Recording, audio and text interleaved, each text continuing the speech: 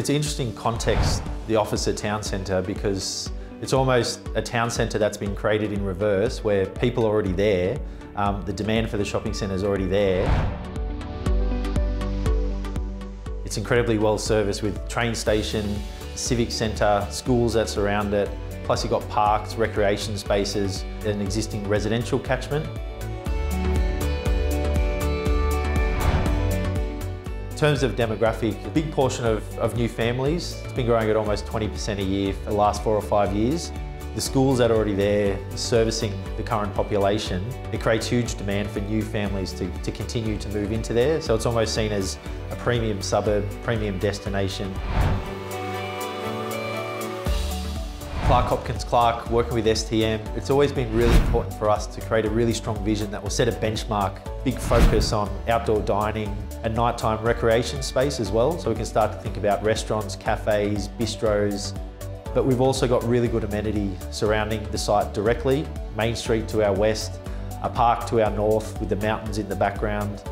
To our east, we've got a big portion of medium density right at our doorstep, and then the parks directly adjacent to that. And then also to the south, we've got the new schools. So we've got this amazing amount of amenity already around us. So it's quite a unique context that we're able to work within.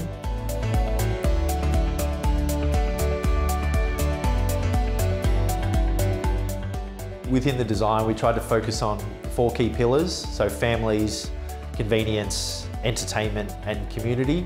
We know that there's a lot of young families within the area, so for us it's starting to think about some green spaces within our development. There can be small portions of children's play area. Once again, it's all about creating that sense of place so people want to stay there.